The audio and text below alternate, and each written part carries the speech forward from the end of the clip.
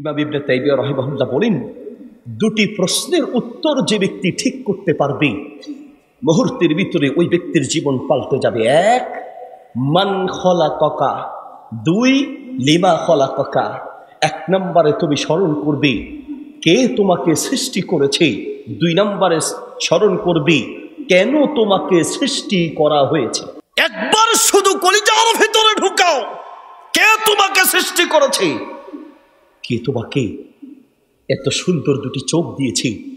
আরে তোমার মতোই তো বহু মানুষ পৃথিবীতে আছে, খোঁজ নিয়ে দেখো, দুটি চোখ তার নাই, চাইলেও নিজের কলিজার টুকরা সন্তানের দিকে তাকাতে পারবে না।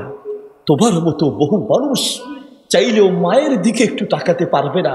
পৃথিবীর সৌন্দর্য দেখার মতো তৌফিক তার নাই, নিজের কলিজার টুকরা সন্তানকে দেখার মতো সুযোগ তার নাই, নিজের আদরের স্ত্রীর দিকে তাকানোর মতো সুযোগ তার নাই। পৃথিবীতে বহু মানুষ আছে যাকে আল্লাহ দুটি চোখ দেয় নাই।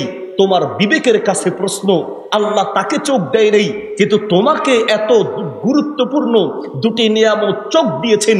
আর দুঃখের সাথে বলতে হয়, আল্লাহর দেয়া এই চোখ দিয়ে তুমি আল্লাহর বিরুদ্ধাচরণ করছো, আল্লাহর দেয়া চোখ দিয়ে তুমি অশ্লীল ভিডিও দেখছো, আল্লাহর দেয়া চোখ দিয়ে তুমি উলঙ্গ ছবি দেখছো। তোমার মতো নাফরমান আসমানের নিচে জমিনের পরে আরেকটা নাই, ঠিক কিনা?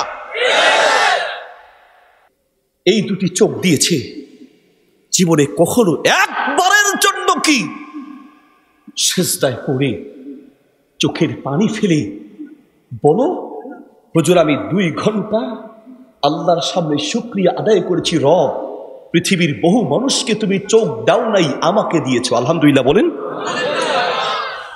সৌদি আরবের এক অন্ধ হাফেজ পুরো কোরআন না দেখে মুখস্থ করেছে, সুবহানাল্লাহ বলেন। তাকে কাছের দিকে প্রশ্ন করা হয়েছে, তোমাকে আল্লাহ চোখ দেয় নাই, কিন্তু পুরো এই কোরআনটা তুমি মুখস্থ করেছো, আচ্ছা বলো তো দেখি, জীবনের এই সৌন্দর্য, পৃথিবীর এই সৌন্দর্য দেখার মতো তৌফিক তোমার নাই, কিন্তু অল্প সময়ের জন্য যদি আল্লাহ তোমাকে দুটি চোখ ফিরিয়ে দেয়, অল্প সময়ের জন্য চোখের দৃষ্টি যদি ফিরে পাও, বলো তো প্রথমে কি দেখতে চাইবে? প্রথমে দুনিয়ার কোন সৌন্দর্য দেখতে চাইবে? মা বাবা, আত্মীয় স্বজন, বন্ধু বান্ধব, দুনিয়ার সৌন্দর্য, মোবাইল, কম্পিউটার, কি আগে দেখতে চাইবে বলো? সেই অন্ধ হাফেজ বলছে, আমাকে আল্লাহ চোখের দৃষ্টি দেয় নাই, আমি না দেখে আল্লাহর এই কোরআনটা মুখস্থ করেছি, আমি যদি অল্প সময়ের জন্য চোখের দৃষ্টি ফিরে পাই, সর্বপ্রথম আল্লাহর কোরআনের আয়াতের শব্দ আর অক্ষরগুলো দেখব, এই আয়াতের অক্ষর আর শব্দগুলো যে কত সুন্দর, আমি সর্বপ্রথম আল্লাহর কোরআনের আয়াতের দিকে তাকাবো।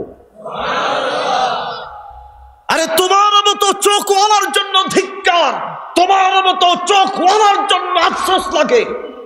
বছর 50টা বছর তোমার শেষ, 40টা বছর শেষ হয়ে গেল, 20-30টা বছর শেষ হয়ে গেল। যেই আল্লাহ তোমাকে এত সুন্দর চোখ দিয়েছে, সে আল্লাহর চোখ দিয়ে আল্লাহর কোরআন পড়ার মতো তৌফিক তুমি পাও না। তোমার মতো নাফরমান পৃথিবীতে আর কেউ হতে পারে না, ঠিক কিনা? কোন শব্দ দিয়ে বললে আমার কথাগুলো আপনার কলিজায় ঢুকবে? কিভাবে বললে যুবক তুমি চেঞ্জ হবে? কিভাবে বললে যে তুমি আজকে সিদ্ধান্ত নিবে আজকের পর থেকে এই চোখ দিয়ে কোন অশ্লীল ভিডিও দেখবো না, ঠিক কিনা? আরে কিভাবে বললে যে বুঝবা? ওয়াল্লাহি তাল্লাহি বিল্লাহ, আমি যদি জানতাম আমি সেই বাক্য দিয়ে তোমাকে বলতাম, তুমি জানো তোমার রব রহমান, সুবহানাল্লাহ বলেন। তোমার রব হচ্ছে রহিম, তোমার রব হচ্ছে গফফার। তোমার রব যদি রহিম, রহমান, গফফার না হতো, তাহলে তুমি যখন মোবাইলে অশ্লীল ভিডিও দেখো, মুহূর্তের ভিতরে আল্লাহ গজব দিয়ে তোমার দুটি চোখ ধ্বংস করে দিত, ঠিক কিনা? তোমার একটু লজ্জা লাগে না? একটা মাস চলে গেল, একটা বছর চলে গেল, তুমি আল্লাহ দিয়া চোখ দিয়ে কোরআনের দিকে একটু তাকাবে, সেই সুযোগটা তোমার হয় নাই। আর তুমি প্রতিদিন ফেসবুকে, ইন্টারনেটে, গুগলে সার্চ করে করে তুমি অশ্লীল ভিডিওগুলো দেখছো। তোমার লজ্জা থাকা উচিত, তোমার লজ্জা থাকা উচিত, তোমার লজ্জা থাকা উচিত। আল্লাহ নবী বলছেন, ইযা লাম তাস্তাহি ফাসনা মা শি'তা। যদি তোমার লজ্জা না থাকে তুমি যা ইচ্ছা তাই করতে পারো। যুবক, তোমার লজ্জা নাই, যুবক তোমার লজ্জা নাই। যুবক, যদি তোমার লজ্জা থাকতো, যদি তোমার লজ্জা থাকতো তুমি ঘরের দরজা বন্ধ করে অশ্লীল ভিডিও দেখতে পারতে না। যদি তোমার লজ্জা থাকতো তুমি বাথরুমে ঢুকে মোবাইলে অশ্লীল ভিডিও দেখতে পারতে না। যুবক, তোমার লজ্জা নাই। কে তোমাকে সৃষ্টি করেছেন সেই আল্লাহকে এখনো চিনতে পারো নাই? আরে যাও না, যাও, মাঝে মাঝে হসপিটালে যাবে। কি দিয়ে বুঝাই তোমাকে? তুমি আমি ঠিক যেই মুহূর্তে আরামে বসে কথাগুলো বলছি, সুস্থ অবস্থায় হেঁটে হেঁটে মাহফিলে এসেছি, সুন্দরভাবে সুস্থ থেকে বসে কথাগুলো শুনতে পাচ্ছি, ঠিক এই মুহূর্তে পৃথিবীর বহু মানুষ অ্যাক্সিডেন্ট করে হসপিটালের বিছানায় পড়ে আছে। তুমি আমি ঠিক যে মুহূর্তে আলহামদুলিল্লাহ এখন পর্যন্ত মাটির উপরে জীবিত আছি। আস্তে আস্তে ফেসবুকে দেখলাম এক যুবক আগামী 2 তারিখে সে বাংলাদেশে আসবে। 9 বছর সে বিদেশ করেছে, দেশে আসার জন্য টিকিট কেটেছে, বাড়িতে বিভিন্ন জিনিসপত্র আনার জন্য কিনে রেডি করা আছে। কয়দিন পরেই চলে আসবে। 1 ঘন্টা আগে ঘুমিয়েছে, 1 ঘন্টা পরে তার রুমমেট তাকে খুঁজতে গিয়ে আর কোনো জবাব নেই। ঘুমের ভিতরে স্ট্রোক করে দুনিয়ার থেকে বিদায় হয়েছে। তুমি যে গতকাল রাতে স্ট্রোক করে দুনিয়ার থেকে বিদায় হও নাই, আল্লাহ তোমাকে সুযোগ দিচ্ছেন, বান্দা এখনো সময় আছে, আল্লাহর পথে ফিরে আয়। ঠিক কিনা? তুমি কার পিছে দৌড়াও? তুমি ব্রাজিলের পিছনে দৌড়াও, তুমি আর্জেন্টিনার পিছনে দৌড়াও, তুমি যাদের পিছনে দৌড়াও, ওরা তোমাদেরকে জাহান্নামে নিবে, জান্নাতের পথ দেখাবে না। ঠিক কিনা? ওটা গজবের পথ, আল্লাহর গজবের পথ। শোনো, তোমাকে বলছি, তোমার নিজের বাড়ি থেকে শ্বশুর বাড়ি পর্যন্ত লম্বা বিশাল পতাকা ঝুলিয়েছে, নিজের ঘরের চারপাশে পতাকা ঝুলিয়েছে, ঠিক না? জায়গায় জায়গায় পতাকা দিয়ে টাকা খরচ করছো। টাকা কার? কার টাকা খরচ করছো? সুনানে তিরমিজিতে হাদিস এসেছে, আত-তারগিব ওয়াত-তারহিব কিতাবে আছে, মুসনাদে আহমদ এসেছে, নবী সাল্লাল্লাহু আলাইহি ওয়াসাল্লাম বলেন, লা তাজুলু কদামা আবদিন হাত্তা ইউসআলা আন উমরিহি ফীমা আফনাহু। কিয়ামতের মাঠে প্রত্যেকটা মানুষকে আল্লাহর সামনে আসামির কাঠগড়ায় দাঁড়াতে হবে। সেখানে আল্লাহ প্রশ্ন করতে গিয়ে একটি প্রশ্ন করবেন, মিন আইনা ইকতাসাবাহু ওয়া ফীমা আনফাকাহু। কোথা থেকে টাকা ইনকাম করেছো আর কোথায় টাকা খরচ করছো। কিয়ামতের মাঠে হিসাব দিতে হবে।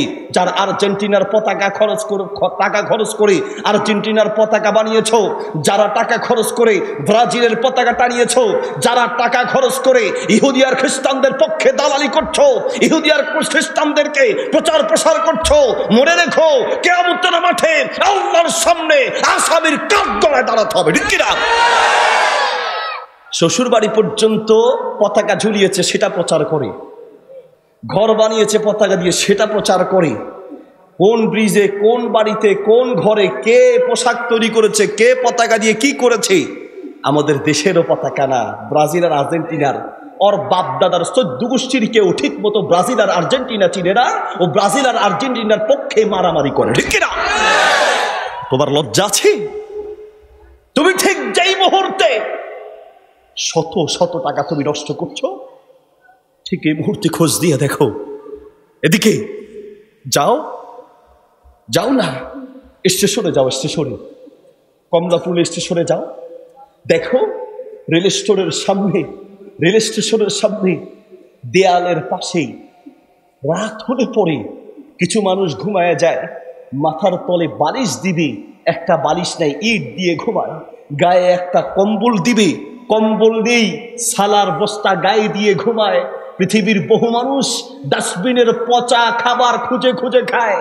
তোমার টাকা আছে, প্রত্যেকটা টাকার হিসাব দিতে হবে।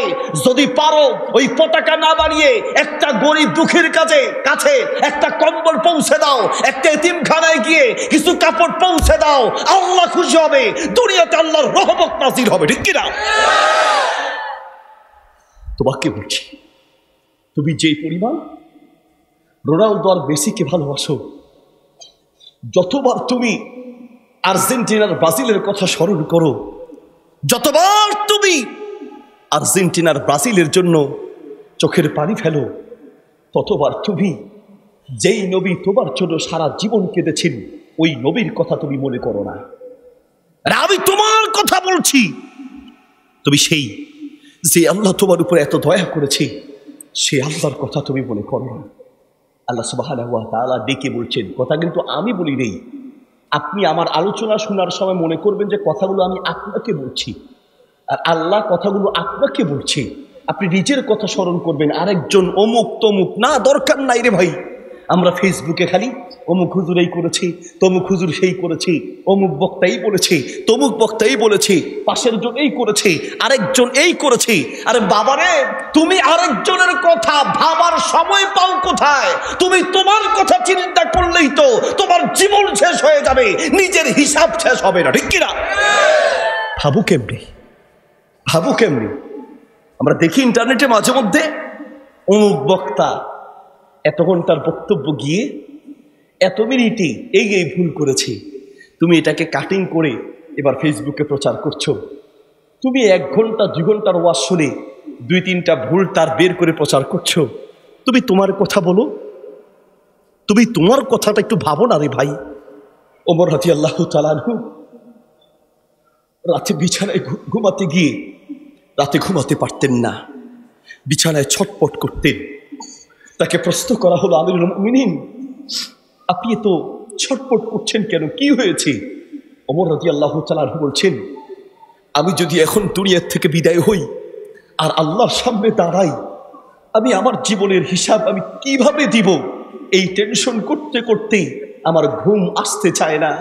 এত বড় একজন সাহাবী, আহাদুল মুবাশশিরিনা বিল জান্নাহ, জান্নাতের সুসংবাদ প্রাপ্ত সাহাবী, দুনিয়ায় থাকতেই যিনি জান্নাতের সুসংবাদ পেয়েছেন, আমিরুল মুমিনিন, মুমিনদের খলিফা, এত বড় সাহাবী, সেই সাহাবী বলে দুনিয়ার থেকে বিদায় হলে আমি আল্লাহর সামনে কি জবাব দিব? আল্লাহু আকবার। এত বড় সাহাবী, তার যদি এত টেনশন থাকে, তোমার অবস্থা কি হবে? তোমার অবস্থা কি হবে? নবী সাল্লাল্লাহু আলাইহি ওয়াসাল্লামের সাহাবীরা 1 মাসের দূরত্বে সফরে গেলেন। সফর থেকে এসে আল্লাহ নবীকে বলছেন, শিবতা ইয়া রাসূলুল্লাহ, হে আল্লাহর রাসূল, আপনি তো অল্প বয়সে বুড়ো হয়ে গেলেন, বলেন তো দেখি কি টেনশন করেন? এত অল্প বয়সে বুড়ো হয়ে যাচ্ছেন, কারণটা কি? কি টেনশন করেন? আল্লাহর নবী মুহাম্মদ সাল্লাল্লাহু আলাইহি ওয়াসাল্লাম বলছেন, সাইয়াবাতনি সূরাতু হুদিন ওয়া আখওয়াতুহা, আমি নবীকে অল্প বয়সে বুড়ো বানিয়ে দিয়েছে সূরা হুদ আর সূরা হুদের মতো কয়েকটি সূরা, যেই সূরাগুলোর মধ্যে উল্লেখ আছে কিয়ামতের মাঠে আল্লাহর সামনে দাঁড়িয়ে জীবনের হিসাব দিতে হবে, আল্লাহর সামনে দাঁড়িয়ে জীবনের হিসাব দিতে হবে। এই কথা চিন্তা করতে করতে আল্লাহর নবী অল্প বয়সে বৃদ্ধ হয়ে যাচ্ছেন, আর তোমার খবর নেই। তোমার পরিচয়ের ভিতরে যদি একটা কথা তোমার থাকে, কিয়ামতের মাঠে আল্লাহর সামনে আসামির কাঠ গড়ায় দাঁড়াতে হবে। তুমি ব্রাজিল নিয়ে নাচার সময়টা কখন পাও? তুমি আর্জেন্টিনা নিয়ে নাচার সময়টা কখন পাও? আর তুমি তো তোমার চিন্তায় কাঁদতে কাঁদতে বেহুশ হয়ে যাওয়ার কথা, ঠিক কিনা? তোমাকে কি দিয়ে বুঝাই? আল্লাহ সুবহানাহু ওয়া তাআলা বলছেন, ইয়া আইয়ুহাল ইনসান, কথাগুলো আল্লাহ আপনাকে বলছে, আপনি এটা মনে করে শুনবেন। ইয়া আইয়ুহাল ইনসান, হে মানুষ, মা গররাকা বিরাব্বিকাল কারীম, ও বান্দা, কোন জিনিস তোমাকে দয়াময় আল্লাহ থেকে দূরে সরিয়ে দিয়েছে? কোন জিনিস তোমাকে আল্লাহ থেকে সরিয়ে দিয়েছে? যে আল্লাহ তোমাকে এত নিয়ামত দিয়েছে, সে আল্লাহ থেকে কোন জিনিস তোমাকে দূরে সরিয়েছে? কোন জিনিস? কিসের ধোকায় পড়েছ? বন্ধু বান্ধবী, আত্মীয় স্বজন, মা বাবা, সন্তান সন্ততি, এই তো আল্লাহ তাআলা বলছেন ওয়ামাল হায়াতুদ দুনিয়া ইল্লা মাতাউল গুরুর। এই সারা দুনিয়াটাই ধোঁকা, মনে রেখো, এই সারা দুনিয়াটাই ধোঁকা, এই সারা দুনিয়াটাই ধোঁকা। তোমার স্ত্রী একটা ধোঁকা, তোমার সন্তান একটা ধোঁকা, তোমার বন্ধু একটা ধোঁকা, সারা দুনিয়াই ধোঁকা। আল্লাহ ছাড়া বান্দার আপন বলতে পৃথিবীতে কেউ নেই, ঠিক কিনা? বুঝো বা না বুঝো, এটাই অরিজিনাল কথা। দুনিয়ার বাস্তবতা একটু ভাবো, একটা বার কলিজার ভিতরে ঢুকাও। দুনিয়ার বাস্তবতা তোমার কলিজায় ঢুকানোর জন্য বলছি। মনে করো তোমার বিবির কাছে গিয়ে বলো, বিবি তোমার জন্যই তো আমার জীবনটা শেষ করলাম। একজন স্বামী দুনিয়ার সবচেয়ে বেশি কষ্ট করে তার স্ত্রীর সুখের জন্য, তার ছেলে মেয়ের সুখের জন্য। আমার এই দুই চোখ সাক্ষী, আমার এই দুই কান সাক্ষী আছে। এয়ারপোর্টে ঢুকলাম, দেশের বাইরে মাহফিল, বিদেশে যখন মাহফিল করতে যাই দেখি বহু প্রবাসী দেশে যখন আসে চেহারা থাকে একরকম, আর দেশ থেকে যাওয়ার সময় চেহারা হয়ে যায় অন্যরকম। প্রত্যেকটা প্রবাসীর কলিজার কথা বলছি। যখন এয়ারপোর্টে যায় মনটা মোটামুটি শক্ত থাকে, নিজেকে বহুত কষ্টে কন্ট্রোল করে ধরে রাখে। কারণ নিজে যদি কেঁদে দেয়, পুরুষরা চাইলেই কাঁদতে পারে না। একজন মহিলা চাইলেই হাউমাউ করে চিৎকার করে কাঁদতে পারে, একজন পুরুষ চাইলেই কাঁদতে পারে না। পুরুষরা চোখ দিয়ে কাঁদে না, পুরুষরা কলিজা দিয়া কাঁদে। বহু কষ্টে নিজেকে খুব শক্ত করে ধরে রাখে। এয়ারপোর্টের ভিতরে যখন ঢুকে কলিজাটা থরথর করে কাঁদতে থাকে। ইমিগ্রেশন কাউন্টারে যখন ঢুকে আত্মীয় স্বজনকে বিদায় দিয়ে যখন ভিতরে যায়, তখনই চোখের পানি আস্তে আস্তে পড়া শুরু হয়। যখন প্লেনে উঠে চোখের পানিতে বুক ভেসে যায়। প্লেনটা যখন ছেড়ে দেয় আস্তে আস্তে উপরের দিকে উঠে জানালা দিয়ে নিচের দিকে তাকায়, আহা আমার মাতৃভূমি, আমার মায়ের দেশ, আমার বাবার দেশ, দেশের দিকে তাকায়। প্লেনটা উপরে উঠতে উঠতে যখন বাংলাদেশ ছোট হয়ে আর দেখা না যায়, প্রত্যেকটা প্রবাসী কাঁদতে কাঁদতে চোখের পানিতে বুক ভাসায়া দেয়। বিবি নিজের দেশ ছেড়েছি, নিজের মা বাবা আত্মীয় স্বজন সব ছেড়েছি, বিবি তোমার সুখের জন্য, কলিজার টুকরা ছেলে তোমার সুখের জন্য সারাটা জীবন শেষ করেছি।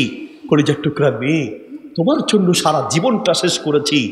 বিবি একটা মাত্র আবদার, আমি যখন দুনিয়ার থেকে বিদায় হয়ে যাব, বিবি আমার সাথে ওই মাটির তলে এক রাত থাকবে, সারা জীবন থাকতে হবে না। বিবি একটা মাত্র রাত আমার সাথে আমার ওই কবরে থেকো।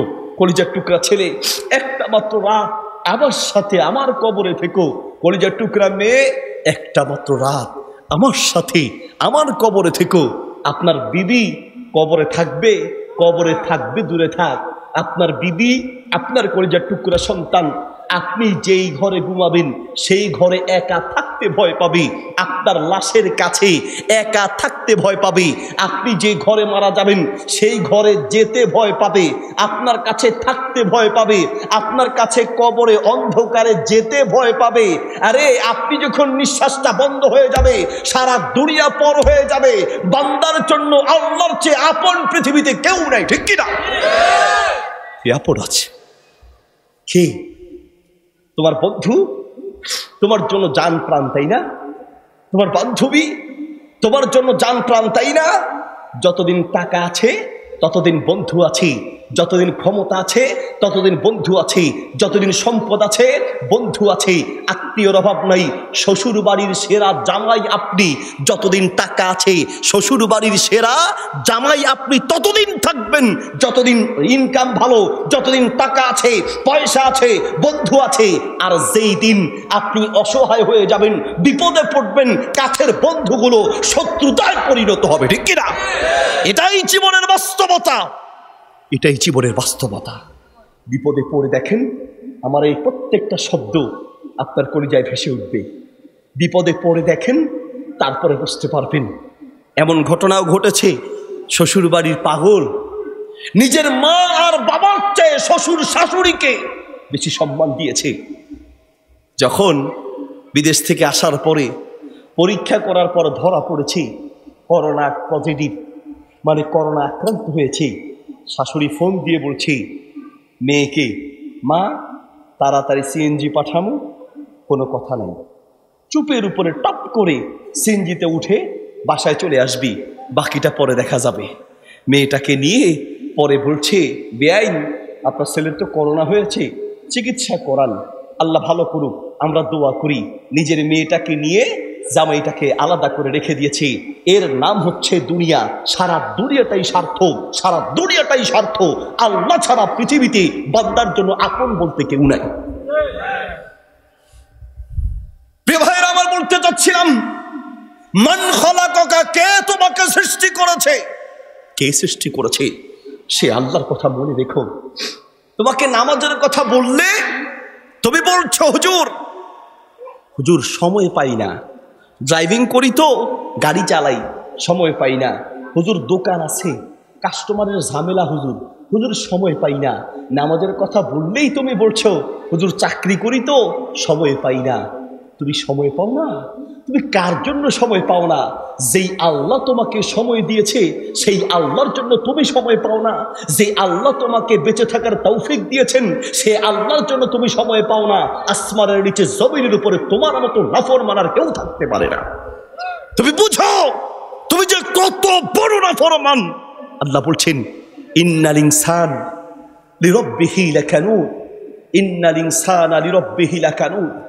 আসমানের নিচে জমিনের উপরে, আমি বলি নাই তোরে ভাই, আপনার রব আপনাকে বলছে আসমানের নিচে জমিনের উপরে, এই তামাম দুনিয়ার মধ্যে পৃথিবীতে মানুষের চেয়ে নাফরমান কোন জাতি পৃথিবীতে আরেকটা নাই। কে বলছেন? কে বলছেন? আল্লাহ বলছেন মানুষের চেয়ে নাফরমান কোন জাতি পৃথিবীতে নাই। অসুস্থ হলে আপনি আল্লাহকে ডাকেন, আল্লাহ বাঁচাও। হসপিটালে গিয়ে আল্লাহ বাঁচাও। অপারেশনের রুমে ঢুকে আল্লাহ বাঁচাও। অপারেশন করে ভালো হয়ে যখন তুমি বাড়িতে আসো তখন কেউ জিজ্ঞেস করলে ভাই চিকিৎসা কেমন হইল? ভাই রে, ডাক্তার খুব ভালো ডাক্তার ছিল, নাইলে বাঁচতাম না। হসপিটাল খুব ভালো হসপিটাল ছিল, নাইলে বাঁচতাম না রে ভাই। ঔষধ খুব দামি ঔষধ দিয়েছি, নাইলে বাঁচতাম না।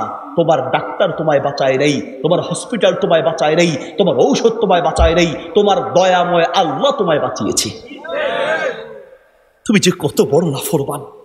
মান খালাকাকা, কে তোমাকে সৃষ্টি করেছে? মাঝে মাঝে চিন্তা করবি, মাঝে মাঝে ভাববি, নিজের জীবনটাকে নিয়ে একটু ভাবো।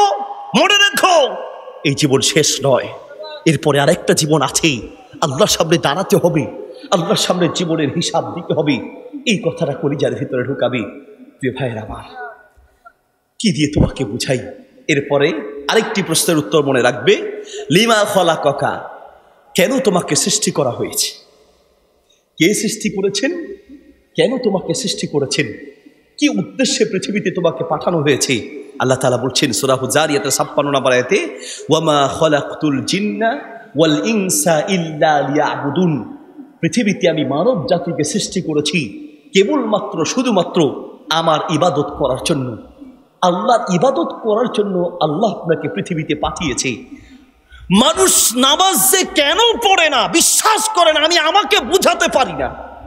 আমি আমাকে বুঝাতেই পারি না যে মানুষ হয়ে, মুসলমান হয়ে, আল্লাহকে বিশ্বাস করার পরেও নামাজ না পড়ে থাকে কেমনে, আমি এটাই বুঝি না। হুজুর সময় পাই না।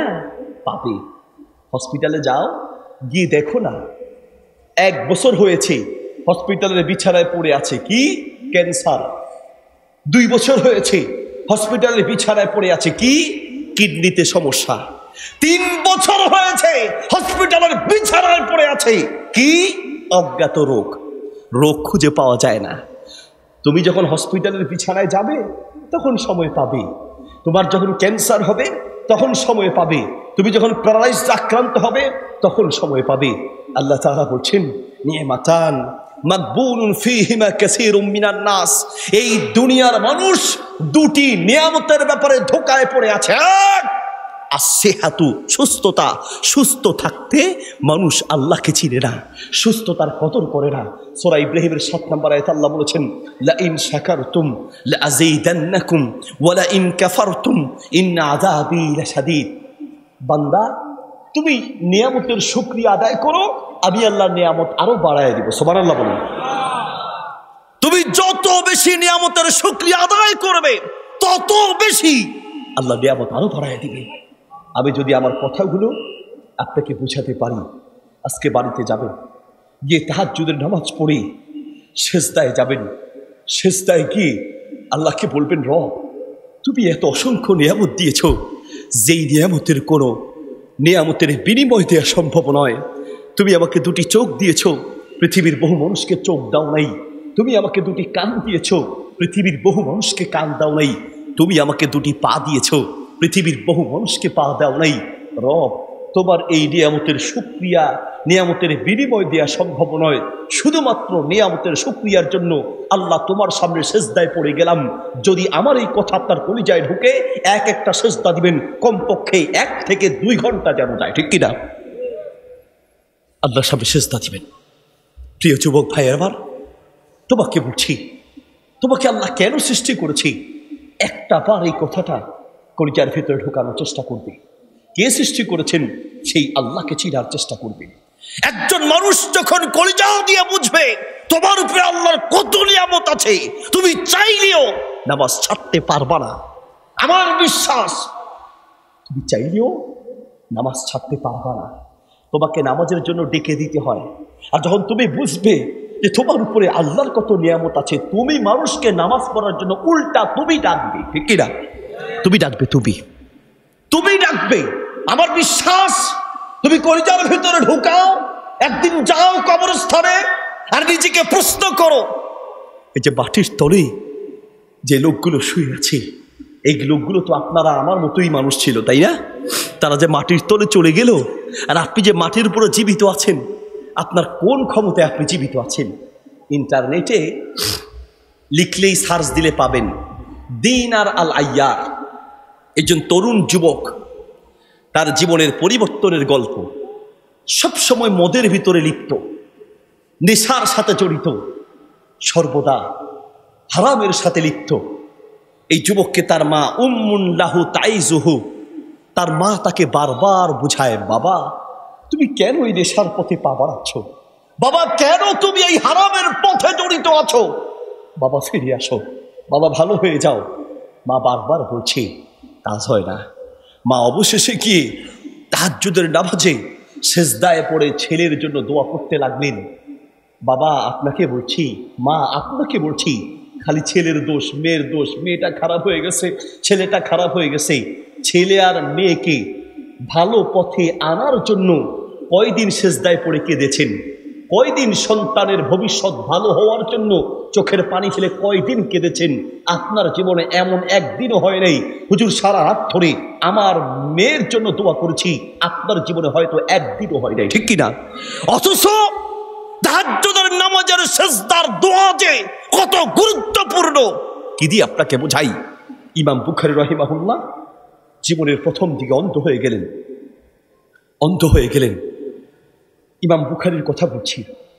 তার মা সেজদায় পড়ে আল্লাহকে বলতে লাগলেন, রব আমার ছেলে, তাকে নিয়ে আমার বড় আশা, ইমামুল মুহাদ্দিসিন বানাবো, যুগ শ্রেষ্ঠ আলেম বানাতে চাই। কিন্তু রব তুমি তার 2টি চোখ যদি নিয়ে যাও, বিশ্বের প্রান্তে গিয়ে গিয়ে হাদিস কিভাবে সংরক্ষণ করবে? যার চোখ নাই সে তো একা চলতে পারে না, বাথরুমে যেতেও একজন লাগে, বাজারে যেতেও একজন লাগে, তো সে কিভাবে হাদিস সংরক্ষণ করবে? রব আমার বড় আশা আর আমার বড় ইচ্ছা, অবশ্যই তুমি আমার সন্তানকে তুমি চোখ ফিরিয়ে দিবে। ইতিহাসের কিতাবে এসেছে, ফাথুল বারিতে এসেছে, বুখারীর সরা ফাথুল বারিতে এসেছি, রাতে এশারের নামাজ শেষ করে তাহাজ্জুদের নামাজে সেজদায় পড়ে দোয়া করতেন।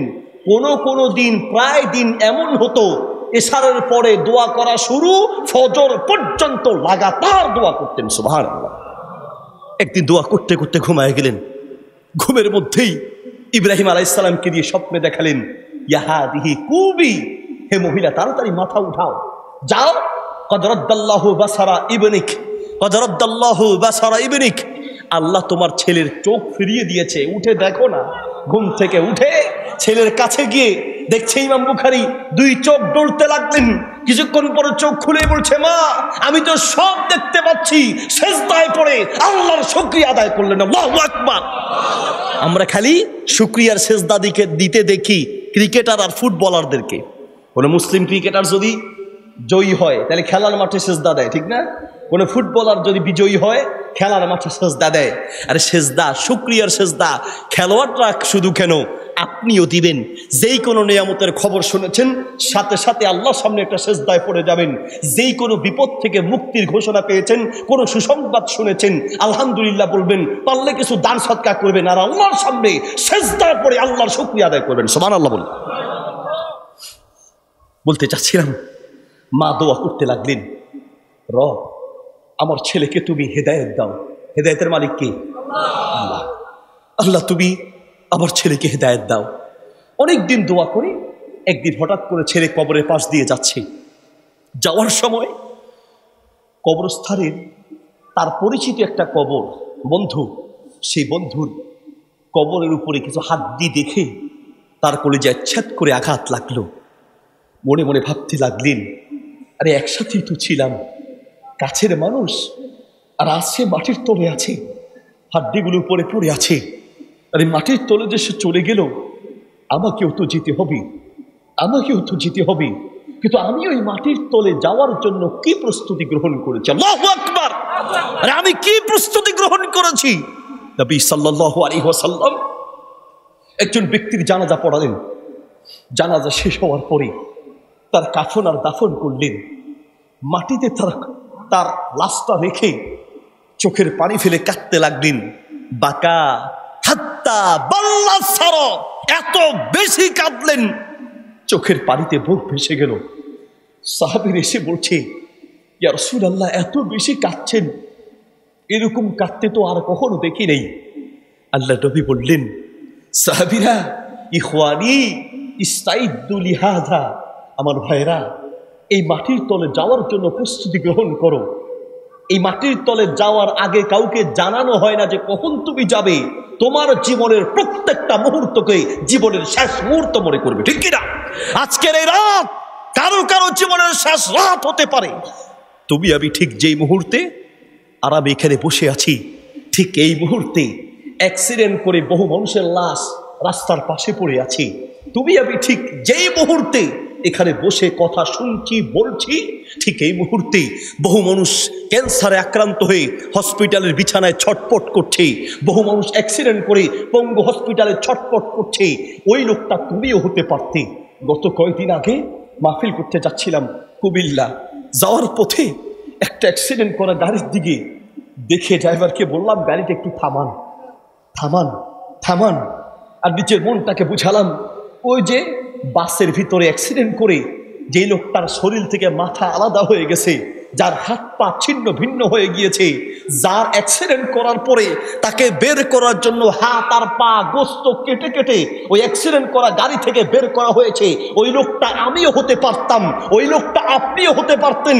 যে লোকটা ক্যান্সারে আক্রান্ত হয়ে ছটফট করছে সেই লোকটা আপনিও হতে পারতেন। কিন্তু আল্লাহ আপনাকে দয়া করেছে, ঠিক কিনা?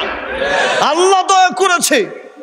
আর দেখে বলছেন, ইয়া আইয়ুহাল ইনসান মা গররাকা বিরাব্বিকাল কারীম। বান্দা, আল্লাহ যে এত দয়া করলেন, সেই আল্লাহ থেকে কেন দূরে সরে গেলি? কোন জিনিস তোমাকে আল্লাহ ভুলিয়ে দিয়েছে? কোন জিনিস? কোন জিনিস? দিন আর আলাইয়া ভাবতে লাগলেন, সারাটা জীবন তো এইভাবে কাটায় দিলাম, কিন্তু আমাকে যে মাটির তলে যেতে হবে, আর আমি তো সেটাই ভুলে গেলাম। হাসান বাসরি রাহিমাহুল্লাহ বসে আছেন, তার পাশে একজন এসে বলছে, ওস্তাদ ওই যে একটা লাশ যাচ্ছে, ওটা কে? হাসান বাসরি বলছেন, আনতা ফি, সেটা তুমি তুমি। বলছে, ওস্তাদ কি বলেন আপনি? আমি আপনার পাশে বসে আছি, লাশটাকে সেটা জানতে চেয়েছি। বলছে, আনতা তুমি আর কি? বলছে, ওস্তাদ বুঝি রে। বলছে, বুঝো নাই? বুঝবা, বুঝো। শোনো, আজ তুমি এখানে আছো, ওই যে লাশের খাট যেটা আছে মসজিদে রাখা আছে, মাঝে মধ্যে দেখবেন আর নিজের মনটাকে বুঝাবেন, ও বন্ধু তুমি আজকে এখানে আছো কিন্তু আগামীতে তোমাকে উঠতে হবে। আজ একজন উঠেছে, আগামীতে তোমাকে উঠতে হবে, তোমাকেও সেখানে যেতে হবে, তোমাকেও মাটির তলে যেতে হবে, ঠিক কিনা? কি প্রস্তুতি আছে, কি প্রস্তুতি আছে? বলছে ওস্তাদ ইন্নী আক্রাহুল মাউতা, আমি মৃত্যুকে খুব অপছন্দ করি। কেন জানো? মৃত্যুর কথা শুনলেই আমি ভয়ে কাঁপতে থাকি। কেন? কারণটা কি? আপনিও তো মৃত্যুকে ভয় পাবেন, ঠিক না? মৃত্যুর কথা শুনলে আপনিও তো ভয় পাবেন। আর বিলাল রাদিয়াল্লাহু তাআলা আনহু মৃত্যুসজ্জায় শায়িত, পাশে বসে স্ত্রী কাঁদছে। বিলাল রাদিয়াল্লাহু তাআলা আনহু বলছেন লিমা তাবকিনা, কেন কাঁদছো, কি হলো? বিবি বলছে আপনি দুনিয়া থেকে বিদায় হয়ে যাচ্ছেন, আমি কাঁদবো না? আপনি কি বলছেন? বলছে তুমি তো কাঁদতেছো, কিন্তু দেখো আমি মুস্কি হাসছি। আপনি মুস্কি হাসছেন কেন? বলছে কেন হাসছি জানো? আমি দুনিয়া থেকে বিদায় হলেই তো পরে সেই নবীর সাক্ষাৎ পাবো, যেই নবীকে দুনিয়া থেকে হারিয়েছি, যেই নবীর ব্যথায় আর যন্ত্রণায় আজান দেয়া পর্যন্ত ছেড়ে দিয়েছি। দুনিয়া থেকে বিদায় হলেই পরে নালকা মুহাম্মাদান ওয়া আসহাবাহু, সেই নবী আর সাহাবীদেরকে পাবো। সেই খুশিতেই আমার কলিজায় আনন্দের জোয়ার চলছে। আল্লাহু আকবার। আপনি পেরেছেন সেই পরিমাণ ভালোবাসা জোগাতে পারেন নাই তো, কারণ আপনার কলিজায় ব্রাজিলের ভালোবাসা আছে, আপনার কলিজায় আর্জেন্টিনার ভালোবাসা আছে, আপনার কলিজায় নায়ক আর নায়িকার ভালোবাসা আছে, আপনার কলিজায় আল্লাহর নবীর প্রতি ভালোবাসা যদি থাকতো, মৃত্যুটা আপনার জন্য উপহার হয়ে যেত। সুবহানাল্লাহ বলেন। উপহার হতো, উপহার, উপহার। নবীর প্রতি ভালোবাসা কাকে বলে বুঝেন? নবী সাল্লাল্লাহু আলাইহি ওয়াসাল্লাম দুনিয়া থেকে বিদায় হয়ে গেলেন। আমার কথা কি বুঝতে পারছেন? খুব খেয়াল করে শুনতে হবে। এগুলো ভাই কানের মজার ওয়াজ না, এগুলো আপনার টেস্ট লাগবে না, এগুলো আপনার মজা লাগবে না, কারণ আমি আপনাকে মজা দেওয়ার জন্য বলছি না। আল্লাহ তাল্লাহ বিল্লাহ, আল্লাহর কসম, আল্লাহর কসম, কথাগুলো আবার কলিজা দিয়ে বলছি, কথা দিয়ে গুলো আবার কলিজা দিয়ে বলছি। যদি আমার এই কথাগুলোর মাধ্যমে আপনার মাঝে একটু পরিবর্তন আসে, আপনি যদি বলতে পারেন হুজুর আমি আপনার ওয়াজ শুনে নামাজ পড়তাম না, নামাজ পড়া শুরু করেছি। হুজুর আপনার ওয়াজ শুনে হারাম রিলেশন ছেড়ে দিয়েছি। হুজুর আপনার ওয়াজ শুনে হারাম পথ ছেড়ে হালাল পথে এসেছি। যদি এটা বলতে পারেন আর আমি শুনতে পারি, আল্লাহর কসম আমি সার্থক, এই মাহফিল সার্থক, এই পরিশ্রম সার্থক হবে, ঠিক কিনা? কি লাভ হবে আপনাকে মজা দিয়ে? কিছুক্ষণ নাচবেন, কাঁদবেন, শেষে বলবেন মাশাআল্লাহ ওয়াজ খুব ভালো হয়েছে। আরে আপনি আমার প্রশংসা দিয়ে কি হবে? আরে আমার প্রশংসা দিয়ে আপনার কি হবে? আমার কি হবে? আমার যেটা লাগবে আপনি চেঞ্জ হন, আপনার যেটা লাগবে নিজেকে পাল্টাতে হবে, ঠিক কিনা? ভাবে জীবন যাবে না রে ভাই। নবী সাল্লাল্লাহু আলাইহি ওয়াসাল্লাম দুনিয়া থেকে বিদায় হয়ে গেলেন।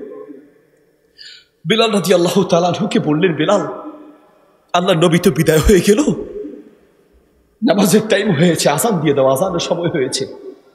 বিলাল বলছে আমি কি আযান দিতে পারবো? বলছে কেন পারবেন? আযান দাও, তুমি না দিলে কে আযান দিবে? বলছে ঠিক আছে যাচ্ছি। আযান দেওয়ার জন্য দাঁড়ালেন। রাসূল সাল্লাল্লাহু আলাইহি ওয়াসাল্লাম দুনিয়া থেকে বিদায় হয়ে গেলেন। আযান দিতে দাঁড়াতে গিয়ে আল্লাহু আকবার বললেন, আশহাদু আল্লা ইলাহা ইল্লাল্লাহ বললেন। যখনই আশহাদু আন্না মুহাম্মাদুর রাসূলুল্লাহ এসেছে, বিলালের কণ্ঠ বন্ধ হয়ে গেছে, আর সামনে আযান দিতে পারে না। আল্লাহু আকবার। বলছে বিলাল কি হয়েছে? বলছে যেই নবী দুনিয়া থেকে বিদায় হয়েছে, সেই নবীকে দেখে আযান দিতাম, এখন সেই নবী বিদায় কেন উঠাই? বসো। মাহফিলের কোনো সিস্টেম বুঝেন না আপনারা। কষ্ট হচ্ছে ছেড়ে দিই আমি? বলছে বেলাল কি হয়েছে? তুমি আযান দাও ঠিক মতো। বলছে আমি আর আযান দিতে পারবো না, আমাকে মাফ করেন। প্রথম দিন একই অবস্থা, দ্বিতীয় দিন আবার আযান দেওয়ার জন্য বলেছি, একই কথা। তৃতীয় দিন আবার আযান দেওয়ার জন্য বলেছি, একই কথা। পরে আবু বকর রাদিয়াল্লাহু তাআলাকে বললেন, আবু বকর আমিরুল মুমিনিন, আপনি আমাকে ক্রয় করেছেন, আপনি আমাকে ক্রয় করেছেন। আমি আপনার কাছে একটা অনুমতি চাই, কি আমি আর মদিনায় থাকতে চাই না, আর আমি আযানও দিতে পারবো না। কেন? বলছে আমি যখন মদিনায় হাঁটাচলা করি, রাসূল সাল্লাল্লাহু আলাইহি ওয়াসাল্লাম যে রাস্তাগুলোতে হেঁটেছে, সেই দৃশ্যগুলো যখন দেখি, আমি বেলাল পাগলের মতো বেহুশ হয়ে যাই। রসুলের সেই দৃশ্যের কথা মনে হলে আমি বেলাল আমার কলিজা ভেঙে চুরমার হয়ে যায়। আল্লাহু আকবার। আমি আযান দিতে পারবো না। আর যখন আযান দিতে গিয়ে আশহাদু আন্না মুহাম্মাদুর রাসূলুল্লাহ পর্যন্ত যাই, রসুলের নামটা যখন আমার কলিজায় আসে আমি আর ঠিক থাকতে পারি না। আবু বকর রাদিয়াল্লাহু তাআলা বলছেন, বেলাল তোমরা যদি এইভাবে আমাদেরকে ছেড়ে চলে যাও তাহলে আমাদের অবস্থা কি হবে? তোমাকে তো এইভাবে বিদায় দেওয়া যাবে না। আবু হুরায়রা রাদিয়াল্লাহু তাআলা বলছেন, ইয়া আমিরুল মুমিনিন, আপনি যদি আমাকে আল্লাহর জন্য ক্রয় করে থাকেন তাহলে আল্লাহর ওয়াস্তে বলছি আমাকে মদিনা ছেড়ে চলে যেতে দেন। এই মদিনায় যদি আমি থাকি, রাসূল যেখানে বসেছে যেখানে হেঁটেছে সেই দৃশ্যগুলো দেখলে আমি বেলাল আমাকে ঠিক রাখতে পারি না, আমি পারবো না, আমাকে ছেড়ে দাও। বলেছে ঠিক আছে চলে যাও। চলে গেলেন। 4 বছর পরে ওমর রাদিয়াল্লাহু তাআলা আবু হুরায়রা রাদিয়াল্লাহু তাআলাকে দেখতে গেলেন। দেখতে গিয়ে বলেন, আবু হুরায়রা তুমি মদিনা ছেড়ে চলে এসেছো, তোমার সেই মধুর আযান এখন আর শুনতে পাই না। বেলাল যদি আরেকটা বার আমাদেরকে রাসূলের যুগের সেই আযানের মধুর সুর আরেকটা বার শোনাতে। বলছে ঠিক আছে আমিরুল মুমিনিন, অনেকদিন যেহেতু হয়েছে আপনি বলছেন, আমি আবার চেষ্টা করি। আযান দিতে দাঁড়িয়ে গেলেন, আল্লাহু আকবার বললেন, আশহাদু আল্লা ইলাহা ইল্লাল্লাহ বললেন। যখনই আশহাদু আন্না মুহাম্মাদুর রাসূলুল্লাহ পর্যন্ত গিয়েছেন সাথে সাথে কণ্ঠ বন্ধ হয়ে পড়ে গেছে। আল্লাহু আকবার। সাথে সাথে কণ্ঠ স্তব্ধ। মুহাম্মাদুর রাসূলুল্লাহ গেলেই আর বলতে পারেন না। জীবনে তো বহুবার দুরূদ পড়েছো, বহুবার নবীর ইতিহাস শুনেছো, বলো জীবনে কয়বার তোমার চোখের পানি পড়েছে বলো না। নবী সাল্লাল্লাহু আলাইহি ওয়াসাল্লাম মক্কা থেকে হিজরত করে মদিনায় গিয়েছেন। মদিনায় যাওয়ার পরে মদিনার মায়েরা বাবারা যে যা পেরেছে আল্লাহ রসুলের কাছে হাদিয়া নিয়ে আসলেন। আনাস রাদিয়াল্লাহু তাআলা আনহুর মা, আনাস রাদিয়াল্লাহু তাআলাকে আদর করে উনাইস ডাকা হতো। উনাইস বা আনাসের মা আনাস রাদিয়াল্লাহু তাআলাকে নিয়ে গেলেন। ইয়া রাসূলুল্লাহ, আপনি যখন মদিনায় আসলেন যে যা পেরেছে আপনার জন্য হাদিয়া নিয়ে এসেছেন। যার টাকা পয়সা সম্পদ যার যেটা ছিল সব আপনাকে হাদিয়া দিয়েছে। কোনো মা এমন নাই, কোনো পুরুষ মহিলা নাই যে আপনার জন্য কোনো না কোনো হাদিয়া দেয় নেই। ইয়া রাসূলুল্লাহ, আমি আপনাকে হাদিয়া দেওয়ার মতো তেমন কিছু আমার কাছে নাই, তবে আপনাকে হাদিয়া দেওয়ার মতো আমার একটা বাচ্চা আছে, তার নাম হচ্ছে উনাইস। ইয়া রাসূলুল্লাহ, আমার এই বাচ্চাটাকে আপনার কাছে দিলাম।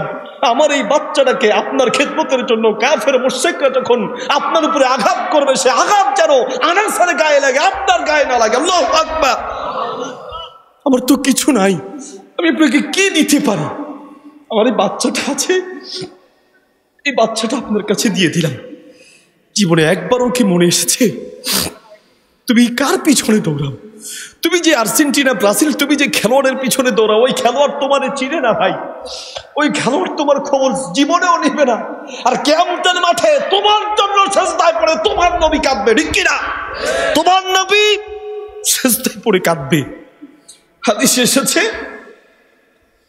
লিকুল্লি নবিয়্যিন দাওয়াতুন মুস্তাজাবাতুন, পৃথিবীর প্রত্যেকটা নবীর জন্য স্পেশাল একটা দোয়া ছিল, যেই দোয়া করলেই আল্লাহ কবুল করে নিতেন। ফাতাআজ্জালা কুল্লু নবিয়্যিন দাওয়াতাহুম, পৃথিবীর সব নবীরা সেই দোয়া দুনিয়ায় খরচ করেছে। আর আল্লাহ নবী বলছেন, উম্মত দোয়াটা আমাকেও দেয়া হয়েছিল, চাইলে ওই দোয়াটা আমি আমার প্রয়োজনে খরচ করতে পারতাম, কিন্তু না। ইন্নী আখতাবিউ বিহা শাফাআতাল লি উম্মতি, আমার উপরে এত নির্যাতন গিয়েছে, আমি এত কষ্ট করেছি, মাসের পরে মাস ঘরে রান্না হয় নাই, কাফের মুশরিকরা আটকে রেখে 3 বছর পর্যন্ত গাছের পাতা খেয়ে জীবন কাটিয়েছি। এত কষ্টের পরেও সেই দোয়া আমি দুনিয়ায় খরচ করি নাই। উম্মত, আমি তোমার নাজাতের জন্য কিয়ামতের মাঠে রেখে দিয়েছি। তুমি যখন বিপদে পড়বে সেই দিন এই দোয়া আমি আল্লাহর কাছে তোমার জন্য দোয়া করে তোমাকে জাহান্নাম থেকে বাঁচিয়ে জান্নাতের মেহমান করার জন্য। আল্লাহু আকবার। সেই দোয়া করে নাই, দুনিয়ায় জমা রেখে দিয়েছেন। কথাগুলো কি বুঝতে পারছেন? চোখের পানি ফেলে একদিন কাঁদতে লাগলেন। আল্লাহ রাব্বুল আলামিন জিবরিলকে বললেন, ইয়া জিবরিল ইযহাব ইলা মুহাম্মাদিন ফাসালহু মা ইউবকিকা, যাও জিবরিল আমার নবীর কাছে যাও, তাকে গিয়ে প্রশ্ন করো, তাকে গিয়ে জিজ্ঞেস করো আমার নবী কেন কাঁদছে, কি লাগবে আমার নবীর, জিজ্ঞেস করো। জিবরিল আমার নবী কাঁদছে, তাড়াতাড়ি যাও নবীকে গিয়ে বলো আমার নবী যা চাইবে, চাইতে দেরি হবে, আমি আল্লাহ দিতে দেরি হবে না। আল্লাহু আকবার। লাগবে জিজ্ঞেস করো না। জিবরিল আলাইহিস সালাম আসলেন, ইয়া রাসূলুল্লাহ, আল্লাহ জানতে চেয়েছেন আপনি কেন কাঁদছেন। নবী আপনি যে কাঁদছেন, আল্লাহ বলেছেন আপনার যা লাগবে শুধু বলেন, আপনি যা চাইবেন নবী চাইতে দেরি হবে, আল্লাহ দিতে দেরি হবে না, কাঁদছেন কেন বলেন। জিবরিল আমার আল্লাহকে গিয়ে বলো আমি আমার কোনো প্রয়োজনে কাঁদছি না, আমার কিচ্ছু লাগবে না, আমি আমার সন্তানের জন্য, আমি আমার বিবি বাচ্চার জন্য কাঁদছি না। আমার আল্লাহকে গিয়ে বলো আমি কাঁদছি আমার উম্মত কি করে জাহান্নাম থেকে বেঁচে জান্নাতের মেহমান হবে। তোমার জন্য কেঁদেছেন, তোমাকে আমি বুঝাতে পারি নাই। তোমাকে এই হাদিসগুলো আমরা শোনাতে বুঝাতে ব্যর্থ হয়েছি। যদি বুঝাতে পারতাম তাহলে তুমি তোমার দাড়ি কাটতে পারতে না। আমি যদি তোমাকে কথাগুলো বুঝাতে পারতাম তুমি টাকনোর নিচে প্যান্ট পরতে পারতে না। আমি যদি কথাগুলো তোমাকে বুঝাতে পারতাম তাহলে তুমি নবীর সুন্নাহগুলো খুঁজে খুঁজে আমল করতে। আমি যদি বুঝাতে পারতাম তাহলে তুমি অশ্লীল ভিডিও দেখার সময় পেতে না, তুমি নবীর ইতিহাস পড়তে। আমি যদি কথাগুলো বোঝাতে পারতাম তুমি গান গাওয়ার সময় পেতে না, তুমি নাচ দেখার সময় পেতে না, তুমি নবীর উপরে প্রতি মুহূর্তে দুরূদ আর দুরূদ পড়তে। ঠিক কিনা? তুমি সালাত ও সালাম নবীর উপরে দুরূদ পড়তে। জীবনে একবারও তুমি দুরূদ পড়তে গিয়ে তোমার চোখের পানি আসে নাই, কারণ তোমার জন্য যে নবী কেঁদেছেন সেটা তোমার কলিজায় ঢুকে নাই। বলতে চাচ্ছিলাম তুমি কার পিছনে দৌড়াও। যুবক ভাই আমার সময় খুব বেশি নাই, বরং আমার সময় শেষের দিকে, আলোচনা দেরি হয়ে যাচ্ছে। সে যে পয়েন্টটা তোমাকে বলবো, ফিরে আসো, ফিরে আসো। ওই যুবক চিন্তা করতে লাগলো, দিন আর আইয়ার মাটির তলে যে লোকটা ঢুকে আছে ওখানে তো আমাকেও যেতে হবে, যেতে হবে না? আমাকেও যেতে হবে। কি প্রস্তুতি নিলাম, বাসায় চলে গেলে এক দৌড়ে, বা তুমি তো আমাকে অনেকদিন বুঝিয়েছ, কিন্তু আমি এত নাফরমান ছেলে আমি বুঝি নাই মা, কিন্তু আজকে বুঝতে পেরেছি মা। মা আমি কবর দেখে আমার কলিজায় ভয় ঢুকেছে। কি মাটির তলে যখন যাব আমি একা কি করে থাকবো, ওখানে যাওয়ার পরে আমার কি হবে, কি হিসাব দিব মা। আচ্ছা একটা কথা বলো তো, কোনো গোলাম যদি মালিকের সাথে অন্যায় আচরণ করে, যেই মালিক তাকে কিনে নিয়েছে, যেই মালিক তাকে খাওয়ায় পড়ায়, সেই মালিকের সাথে যদি কোনো চাকর বা গোলাম বেশি অন্যায় করে, তাহলে সেই গোলামকে ধরে মালিক কি করবে? বলছে সেই গোলামকে ধরে বাঁধবে, তাকে পচা খাবার দিবে, তার নতুন কাপড় খুলে তাকে পুরাতন কাপড় পরতে দিবে। বলছে মা তাড়াতাড়ি রশি নিয়ে আসো। কেন মা? আনো না, তোমার পা ধরি মা, রশি নিয়ে আসো। রশি নিয়ে আসলেন। মা আমার হাত পাগুলোকে বাঁধো, আমার নতুন কাপড়গুলো খুলে আমাকে পুরাতন কাপড় পরিয়ে দাও। মা আমাকে পচা খাবার দাও। বাবা কি বলছো তুমি এগুলো? মা এই কাজটা করো না, আমি আমার মালিক আল্লাহর সাথে যে অন্যায় আচরণ করেছি, আমি যেই পরিমাণ অবাধ্য হয়েছি, যদি তুমি এর হাত পা বেঁধে একটু পুরাতন কাপড় পরাইয়া পচা খাবার দাও, আল্লাহ যদি দেখে আমার প্রতি একটু দয়ালু হয়ে আল্লাহ আমাকে ক্ষমা করবে। আর যদি আল্লাহ ক্ষমা না করে আমি যদি দুনিয়ার থেকে বিদায় হই, মা আমার জাহান্নাম ছাড়া কোনো উপায় থাকবে না। মা এই কাজটা করো না তুমি। হাত পা বেঁধে দিলেন। বলছে মা একটা কোরআন দাও, একটু পড়ি। অর্থ সহ কোরআন পড়তে লাগলেন। পড়তে পড়তে একটি আয়াত চোখের সামনে আসলো, ফাওয়ারাব্বিকা লানাসআলান্নাহুম আজমাইন আম্মা কানু ইয়ামালুন। তোমার রবের কসম, তোমার রবের কসম, তোমার রবের কসম, প্রত্যেকটা মানুষকে আল্লাহ অবশ্যই তার জীবন সম্পর্কে প্রশ্ন করবে। ফাওয়ারাব্বিকা, তোমার রবের কসম, ফালানাসআলান্নাহুম, অবশ্যই আমি প্রশ্ন করব। আম্মা কানু ইয়ামালুন, যা সে করেছে প্রশ্ন করা হবে। তুমি যা করছো সব কিছুর প্রশ্ন করা হবে, সব কিছুর প্রশ্ন করা হবে। এই আয়াত পড়তে পড়তে হাউ বাউ করে চিৎকার দিয়ে কেঁদে উঠলেন। কিছুক্ষণ পরে মা এসে বলছে, বাবা কাঁদছো কেন? মা, আয়াতটা পড়ো না মা। এই আয়াতে কি বলছে জানো? আমি আগে যা করেছি সব কিছুর জন্য আল্লাহ আমাকে প্রশ্ন করবে। মা, আমি কি জবাব দিব বলো তো? মা, আমি কি জবাব দিব? মা বলতে লাগলেন, বাবা তুমি একটু শান্ত হও। মা, এই আয়াত যার কানে ঢুকে সে শান্ত থাকে কি করে? আল্লাহু আকবার। মা, যার কলিজায় এই কথা ঢুকে যে আল্লাহর সামনে দাঁড়িয়ে হিসাব দিতে হবে, সে শান্ত থাকে কি করে? মা, আমি কি করে শান্ত হই? মা, আমার তো শান্ত হওয়ার সুযোগ নেই। হাউ হাউ করে কাঁদতে লাগলেন। কাঁদতে কাঁদতে বেহুশ হয়ে যাওয়ার উপক্রম। জিজ্ঞেস করলেন, বাবা তোমার আর আমার কি দেখা হবে না? বেহুশ হওয়ার আগ মুহূর্তে বলতে লাগলেন, মা যদি কিয়ামতের মাঠে আমাকে খুঁজে না পাও, তাহলে জাহান্নামের ফেরেশতা মালিককে জিজ্ঞেস করিও আমি জাহান্নামের কোন জায়গায় আছি। কারণ আমি তো জানি যে আমি জীবনে যা অপরাধ করেছি, আল্লাহ আমাকে ধরলে জাহান্নাম ছাড়া উপায় নাই।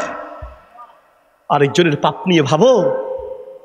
ফেসবুকে, ইন্টারনেটে কারো গোপন অডিও ভাইরাল হলেই, কারো গোপন ভিডিও ভাইরাল হলেই তুমিও হাতে তালি দাও, তুমিও এটাকে নিয়ে তিরস্কার তুচ্ছ তাচ্ছিল্য করো।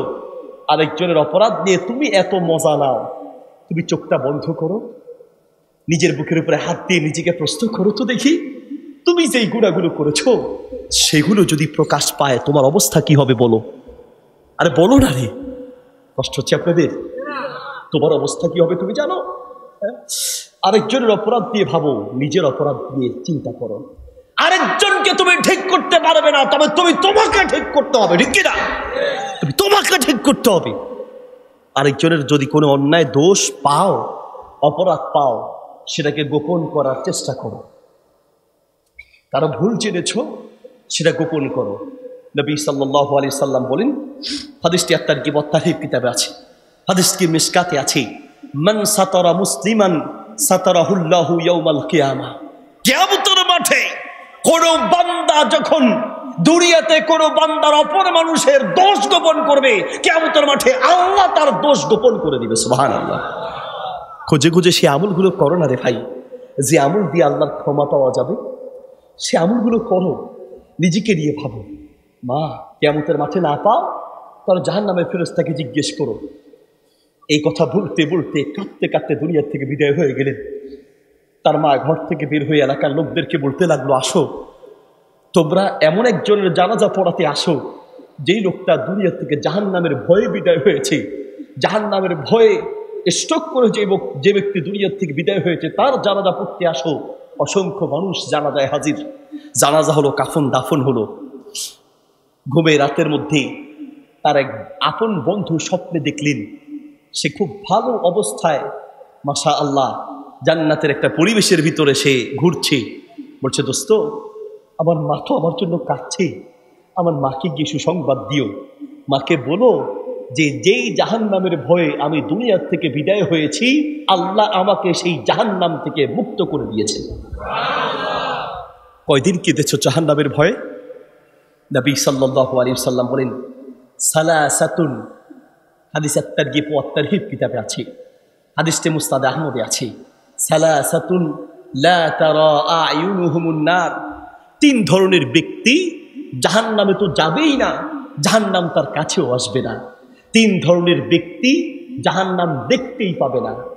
এক, কাফাত আন মাহারিমিল্লাহ, যেই চোখ খারাপ কিছু দেখেই নিজের চোখটাকে ফিরিয়ে নিয়েছে। সুবহানাল্লাহ বলেন। ফেসবুক চালাও, তুমি ইউটিউব চালাও, হয়তো ভালো উদ্দেশ্য চালাচ্ছ। ফেসবুকে তুমি ওয়াজ আপলোড দাও, ভালো কিছু আপলোড দাও। তো ফেসবুকে তুমি যখন চালাতে যাচ্ছ, হঠাৎ করে তোমার চোখের সামনে কোনো অশ্লীল ভিডিও এসেছে, আসার সাথে সাথেই সেটাকে স্ক্রল করে উপরের দিকে উঠায় দিলা, ধাক্কা দিয়ে উপরে উঠায় দিলা। যদি উল্টা সেটাকে আরো জুম করে দেখো, আল্লাহর গজবে পড়ো। তারপরে ইউটিউব দেখছো, খারাপ ভিডিও এসেছে, চোখটাকে ফিরায় নিলা, এটাকে উপরের দিকে উঠায় দিলা। রাস্তায় হাঁটছো, কোনো একটা খারাপ মেয়েকে দেখলা, বিপর্দা মেয়েকে দেখলা, চোখটাকে নামিয়ে ফেললা। এইভাবে কাফাত আন মাহারিমিল্লাহ, যেই ব্যক্তি অশ্লীল কিছু দেখেও নিজের চোখকে ফিরায় নেয়, আল্লাহর নবী বলেন ওই চোখওয়ালা ব্যক্তি জাহান্নামে তো যাবেই না, জাহান্নাম তার কাছেই আসবে না। যুবক, তোমার জন্য একটা চ্যালেঞ্জ, তোমাকে বলছি, এই যুগে যুবকদের জন্য সবচেয়ে বড় চ্যালেঞ্জ হলো নিজের চোখকে হেফাজত করতে পারা। সুবহানাল্লাহ বলেন। চোখকে হেফাজত করতে পারা। চোখ দিয়ে অশ্লীল ভিডিও দেখা, এটা চোখের জিনা। মুখ দিয়ে অশ্লীল কথা বলা, এটা মুখের জিনা। হাত দিয়ে কোনো বেপরদা নারীকে স্পর্শ করা, সেটা হাতের জিনা। পা দিয়ে কোনো বেপরদা নারীর সাথে সাক্ষাৎ করতে যাওয়া, গার্লফ্রেন্ড বলো আর প্রেমিকা বলো, যাই বলো না কেন, তার কাছে যাওয়া, সেটা পায়ের জিনা। আর চোখ দিয়ে যদি অশ্লীল ভিডিও দেখো, সেটা চোখের জিনা। নবী সাল্লাল্লাহু আলাইহি ওয়াসাল্লাম বলেন, 3 ধরনের ব্যক্তি জাহান্নামে তো যাবেই না, জাহান্নাম তার কাছেই আসবে না, সে জাহান্নাম দেখতে পাবে না। 1, কাফফাতান মাহারিমিল্লাহ, যে ব্যক্তি তার চোখকে হেফাজত করে। নাম্বার 2, হারাসাত ফি সাবিলিল্লাহ, যেই চোখ দিয়ে মানুষ আল্লাহ রাস্তায় পাহারা দেয়, সে জাহান্নামে যাবে না, জাহান্নাম তার কাছেই আসবে না। 3 নাম্বার হচ্ছে বাকা মিন খাশিয়াতিল্লাহ, বাকাত মিন খাশিয়াতিল্লাহ, যেই চোখ দিয়ে আল্লাহর ভয়ে কাঁদে, আল্লাহর ভয়ে কাঁদে, আল্লাহর ভয়ে জাহান্নামের কথা স্মরণ করে কাঁদে। তোমাকে আমি বুঝাতে পারি নাই, আমি বুঝাতে ব্যর্থ, আমার বোঝানোর মতো সেই ভাষা হয়তো নাই। যদি আমি বুঝাতে পারি, কথাগুলো কলিজায় ঢুকে, আজকে বাড়িতে যাও, গিয়ে আগুন দেখেছ না, আগুনের দিকে তাকায়া পারলে মাঝে মাঝে একটু হাতের মধ্যে, আগুনের মধ্যে একটু হাতটা দিও, তখনই তো বুঝবা আগুনের তেজ কাকে বলে। আগুনের তেজ আগে হয়তো পাশে কোথাও বলেছি, আজকে আবার স্মরণ করিয়ে দিয়ে, যুবক নিজেকে কিভাবে জাহান্নাম থেকে বাঁচাবে তার একটা দৃষ্টান্ত দিয়েই আলোচনা শেষ করে দিব ইনশাআল্লাহ। হ্যাঁ, এক মেয়ে বাড়িতে বেড়াতে গিয়েছে, যেতে দেরি হয়ে গেল। যাওয়ার পথে একটা জায়গায় সে শিয়ালের ডাক শুনে ভয় পেয়ে এক দৌড়ে একটা মসজিদ থেকে সে মসজিদের পাশে গিয়েছে। মসজিদের পাশে একটা রুমে ঢুকেই এক যুবককে দেখছে, সে একটা বই পড়ছে। যুবককে দেখে বলছে, ভাই আপনি আবার জীবনটা বাঁচান, আমি যদি এখন সামনে যাই, সামনে বাঘের ভয়, শেয়ালের ভয়, আমাকে হয়তো খেয়ে ফেলবে, আসতে দেরি হয়ে গিয়েছে, আজকে রাত আপনার এখানে থাকার জন্য একটু সুযোগ করে দেন। যুবক বলছে, তুমি একজন যুবতী মানুষ, আমার রুমে যদি একসাথে থাকো, মানুষ কি বলবে, আর আমরা তো কোনো ধরনের শয়তানের কাজে, শয়তানের প্ররোচনায় পড়তে পারি। যুবতী বলল, ভাই আপনি আবার জীবনটা বাঁচান, দেখেন আমার জীবন বাঁচানো আপনার উপরে দায়িত্ব। যুবক চিন্তা করলো, আসলেই তো ঠিক আছে বোন, আপনি সারা রাত এখানে থাকবেন, তবে শর্ত হচ্ছে আপনিও ঘুমাতে পারবেন না, আমিও ঘুমাবো না, এই বাতি বন্ধ হবে না, সারা রাত ধরে এই বাতি জ্বালানো থাকবে। বলছে ঠিক আছে। মেয়েটা পিছনে বসা, যুবক সামনে বসা, মেয়েটি পিছনে বসে আছে। এই যুবকটি একদিকে বই পড়ছে, আরেক দিকে তার হাতটাকে ওই চেরাগ বা বাতির আগুনের মধ্যে লাগাচ্ছে। একবার পরে কিছুক্ষণ পর আবার হাতটা আগুনের মধ্যে লাগাচ্ছে। মেয়েটা এই দৃশ্য দেখে ভয়ে কিছুই বলে নাই। পরের দিন সকালে গিয়েছে বাড়িতে, গিয়ে বাবাকে বলছে,